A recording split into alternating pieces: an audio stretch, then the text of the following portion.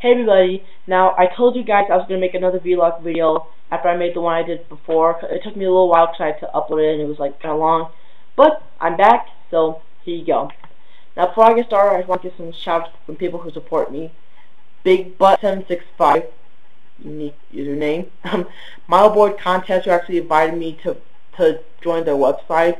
I will join. Actually, I was actually signed up on a few Steam websites, but I haven't posted my videos on there in like forever. I still need to do that. I always forget about doing it, and I still need to do it. But I will.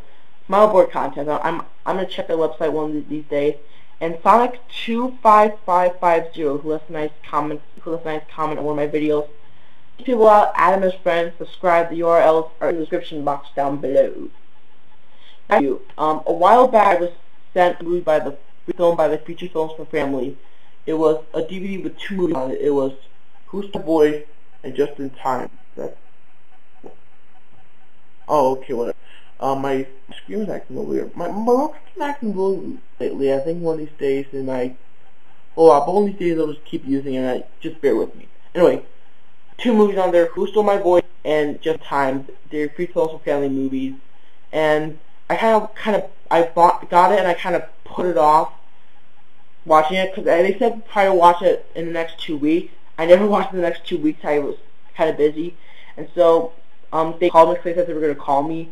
So I picked up the phone and they said it's okay that I didn't watch them, but try to watch them this weekend. So I did, and I remember saying that when I watched them I was gonna tell you guys what I thought. So here I go.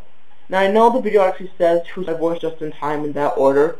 I'm actually going to review Just in Time first, and then Who Stole My Voice. So, Just in Time. Now this movie is basically about this man named Michael. Now I do not remember the actors' names. I don't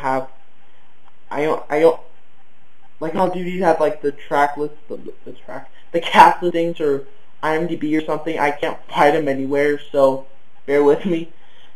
So I'll just reference my name. I just won't say the actor's name. Anyway, the character's name is Michael, who is, I guess, a successful toy manufacturer. Has a young daughter named Lily. Has a brother who originally worked at the toy place. Has an executive named Brenda, who kind of is being on him, but we find out there's more to it than that. But whatever. And apparently, it's supposed to be all perfect. However, it's not, because his wife died. His wife died in a car accident. Dun dun dun.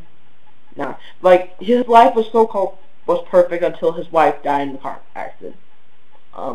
Condolences. So anyway, he's kind of depressed a little bit.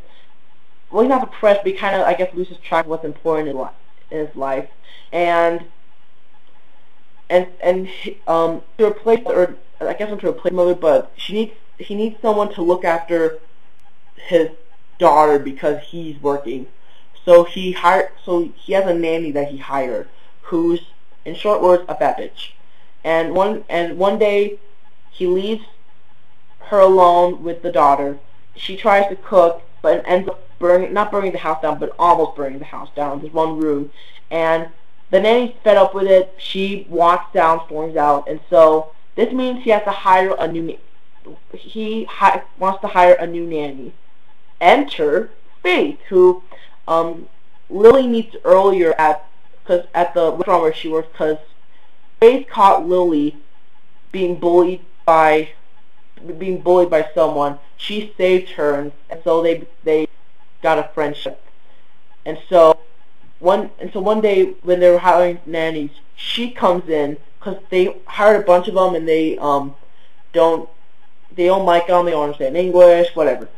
Yes, they do actually interview one that doesn't understand English. So yeah. But anyway, she walks in. The daughter was best friends with her, so she loves her. The brother, I guess thinks she's hot, so she likes her. I think she actually is quite attractive. May I say? But I digress. She ends up being hired, and I guess it's supposed to be strictly business between them, but then of course there's more to it than that, as you'll see in the movie. Now, actually, I thought this was a sweet movie. I thought it was nice. I thought the acting was good. I will say there's one thing. There's a scene where the girl because it's like nutrition day at her school, and she has to dress as like a vegetable, and this bitch girl like comes up to her like dressed up in like all grapes and stuff, and she said just to like Lily, my cup's better than yours or something, or blah blah blah. My mom helped me make it or something, and it's like your mom didn't help you because she's dead, and I guess it hits her or something like that. We don't really know because they never specify it, I guess. So, but then we cut a few minutes later to Lily being back at her house, and her father talking to her, and he's like, you know what you do these times?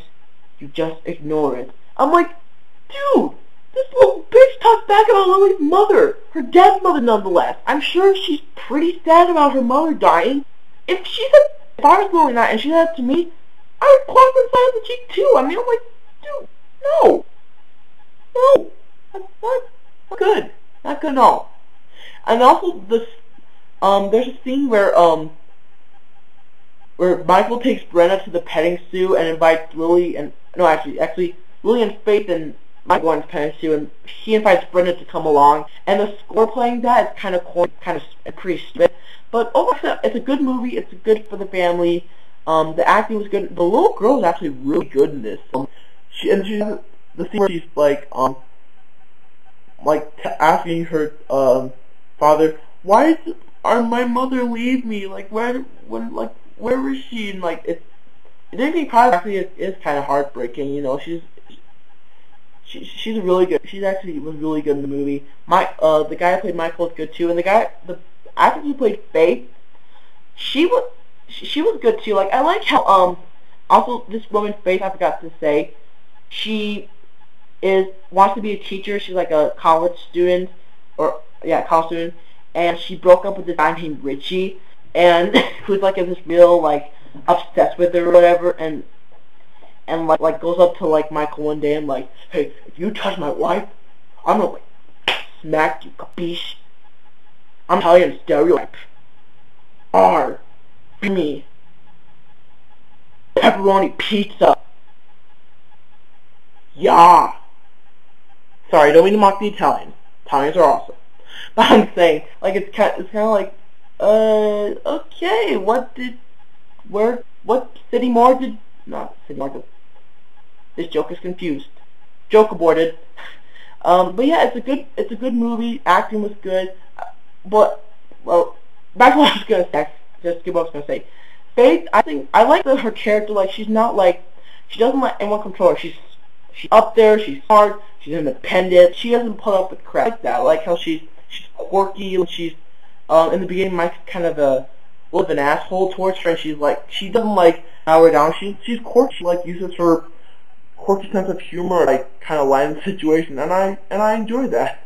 Anyway, it's a good movie, good overall. And I will say one thing: it doesn't end with a happy ending, actually you may think it does, but you also may think it doesn't, because it's kind of one of those endings where it doesn't say flat out. It just kind of makes you question if it did or not. So, and I appreciate that. I like how it had the guts to not go with the stereotypical happy ending. So it was a good movie. I'd give it 3 stars. I'd say check it out. If you like Creature Films for Families, you like it. If you don't, it may be a little corny to you, but I liked it. Okay, now on to the next film, Who Stole My Voice? Or actually, it's also called in some places Who Gets the House? And it's basically, this one's a different movie. It's about 2 parents named, I know one of them is Elijah Cuthbert. This one guy, I can't remember his name. I'm going to try and look him up right now. I should have done this earlier. Did I open the page? Oh, wait a minute, it's right there. I didn't have to search off. So, the wife's name is Elijah Cuthbert. There's not too many big names in here, but Elijah Cuthbert plays the mother in this, named Emily Reese. And wait a minute. Oh no. So Sophie Lorraine plays Rebecca Reese. Ricky Mabe is Brian Reese. Why did I say that? Carl Merritt and Sophie Lorraine are Don and Rebecca Reese. There are 2 parents, and the kids who are played by Elijah Cuthbert as Emily, Ricky Mabe as Brian, Emma Taylor Isherwood and Sally Taylor assured as Heidi and Amy, who are the kids' 3 daughter son. They kind of noticed. Actually, they don't notice, but their friend, played by this girl, Fatuma Kayembe, who that's actually an African name, is not Asian. Kind of notices that the parents are acting strangely, and like she tells her friend Emily, that like, I don't know, dude, looks like your parents don't love each other anymore. She's like, I know. And she's like, dude, they're not speaking to each other, they're not looking at each other, you can't get them together. Basically, they don't love each other. And she's like, oh, they're just busy and stuff, which is kind of weird. I don't know why business would get in the way of someone saying that they love you or something, but that's beside the point. Anyway, they don't believe it, so the best friend makes a bet with Emily, saying to try to get them both together at Emily's audition for a play. And so they end up getting them together, but that kind of proves to be a little bit of a disaster. And I think that's when Emily realizes, yeah, you know, I guess my parents really don't love each other anymore. And the best friend, Jennifer, gives her a legal form where apparently if they separate, which they say they separate, the kids get the house and the parents have to alternate living in it. I guess it'll feel like some sort of helpful thing or something like that. I don't know. So the parents say out front, well, we're separating. It's not a divorce, but we just need time to think things out. And so Emily gives them the form that Jennifer gave to her, and so they're like, you know, it's the only way, blah blah blah blah. So the parents sign it, and then there's that problem. But then they have to kind of, I guess, try to find out a way to get them back together until they use this voice changing apparatus. Okay, I'm telling this plot to you, my brain already going, chocolate rain. And like, even saying it, I was like, dude, shut up. Don't, just stop telling them. It doesn't matter. It's not a horrible movie. It's not a crap fest. But it's not a good movie. It's a really decent movie. It's not great by any standards. But one thing is premise. Oh my gosh. Where do I start with this premise? I just real quick, will you? Okay.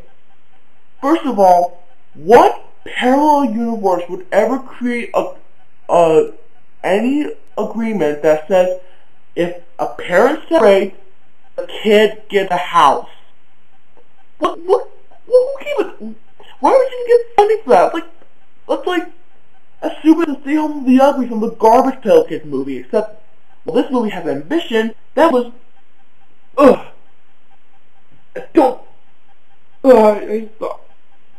don't get out of your head.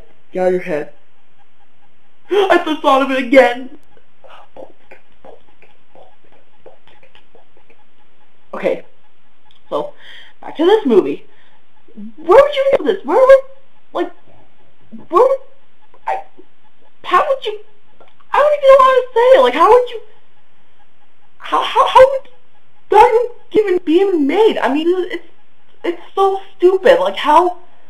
Like, okay, now the document's made. Second of all, since the kids own the house, wouldn't they have to pay for the taxes and everything? Okay, part A, they're minors, so I don't know how this would get by, because I don't think minors can pay taxes. I believe, at least. And B, I don't think they work. I honestly doubt they're really working children. I mean, they get an allowance, but I highly doubt they're, like, working children. How would they even come up with money to pay for the bills, taxes, everything, if they own the house? But as they matter, they don't even bring up that plot line much anymore. And it's just kind of like, they own the house, but it's not important right now. Like, and also, they say, like, this is the only thing to do. Like, in order for the parents to start communicating or something, or whatever, this is, like, the first step. Because, like, even the kid, he's the brother, he's like, well, we should not be the ones to pack our bags just because you are funny. I'm like, It's called The Life Sucks, Dumbass. Deal with it, okay? I highly doubt that'll be like I said, just deal with it. Life sucks. Get over it. But don't resort to paying a house that you can't even pay for yourself. I highly doubt it. I mean, I'm sure you can avoid this little stupid voice changing thing, but I highly doubt you can avoid taxes. Even I can't afford tax. Well, actually, I don't say even I, because I don't pay bills or do any of that. Okay, if I can't afford taxes, I highly doubt you could. But that's beside the point. I'm actually just going on. I'm bringing logic to this plot. Okay, all aside. Okay. Now we get to this voice changing apparatus. Okay, why do we even need this in the first place? Isn't it possible for these two guys, the three parents, to suck up any problems they have and just have an honest conversation with each other? Like, they have therapy. Why can't they just sit down with each other? Like, okay, they each go through a different therapist, but don't they maybe tell don't they tell the parents that try talking with each other or something? Like, I don't, like, why would you need the voice changing apparatus? And then, like, this whole thing, okay, we could just, like, stop there and maybe make the plot about maybe them trying to change the voice like that. But no, they have to do this whole thing about, oh, he's using it for the science fair, and then he becomes famous or something, which is personally kind of ludicrous. Okay, first of all, if he bought the thing, if he didn't even, like, pay for make the thing, he just bought it from a magazine, how would he get big off of something? Well, actually, I guess he didn't technically get big off that. He got big off the experiment. But shouldn't the makers of the voice changer be somewhat included in this? Possibly. I don't know how this works, but fine, whatever. Just I don't. This plot is stupid, okay? This plot is stupid. This premise is just stupid. Like, it makes no sense. And like that whole voice changing apparatus, we don't even get to that until like the last third of the movie. So the first 2/3 just like, so what do we do? Or is there going to be a major plot point or something? Because there isn't. There really aren't any major plot points at all. And the kids, I'm sorry, they were all that great of actresses, actors. I mean, I don't really want to say they're bad actors until I see them in something atrocious. But I don't even care if they're a kid movie. I mean, I can understand the two little girls maybe not being. The little one I can understand because she's maybe young, she doesn't really know any better. The maybe second to youngest, yeah, whatever, whatever. But the teenagers, there should be no excuse. I'm sure they can read scripts. I know they can act. I'm sure they can act. So aren't they? Like, they're so bland. Like, there's nothing really, like, special about them because you really care about the kids. Like, it's just like there's just nothing. And also, I forgot to, actually I'll do it later. To the credit, though, the parents, actually the adults actually give pretty good performance. Carl Murdoch, Sophia Loren, and George Takei. Yes, guys, I'm not joking you. George Takei. He plays Elliot, which I guess is supposed to be like either some living babysitter or like a nanny or a friend or harp or something. I don't know what he is, but I guess. But I gave a pretty good performance. Like, he plays this guy whose family died in like a car crash or something, and I thought he was good. Although I will say one thing also, as the mother, we think this is like aerobics water aerobics instructor ladies. We think it's like a class or something, but I guess apparently it's to do some weird pageant show swimming pool thing. You're just like, what? Like, where does this even come into play? Like, how did this? It's just stupid. And also, one thing. Oh, this basic. Oh my gosh. It ends the way you think it is. It's a predictable movie. It ends the way it does. But it's almost ruined because there is a scene where he makes a speech about how much he loves his wife. I don't know if that's spoiler or not, but whatever. And he I guess reclaims his love for. Okay, I'm sorry. Even if that was a spoiler, come on. It's a predictable movie. It's a predictable movie. You know how it's gonna go down. But she says something to him after that speech that makes you just go, what the heck? Because it's just like, dude, he just said, ah! Okay, I know I'm looking like I'm getting pissed off at this movie. It's not bad of a movie. It's a decent movie. Your kids might like it. I didn't care very much. It's a high 2.5 stars. I can't recommend it to everyone. I think actually probably my least favorite so far in the feature films for families. That and Walking Across Egypt wasn't really too good. I mean, it wasn't horrible, but it was like it was like this. It was a decent movie, but it just wasn't all that good. Well, actually, I actually managed to go pretty long once again. So now I want to know what you guys think. Let me know down below. Have you seen these movies? I'm sure there are not many people out there who have seen them, but by the slim chance you have. Did you like these movies? Did you not like them? Let me know. And also, what's your favorite feature films for family movie? Like I said, for me, I can't really pick one. I think it's either Battling for Babies or The Penny Promise. I don't know which one yet, but I don't know. Well, that's pretty much it. See ya. Bye.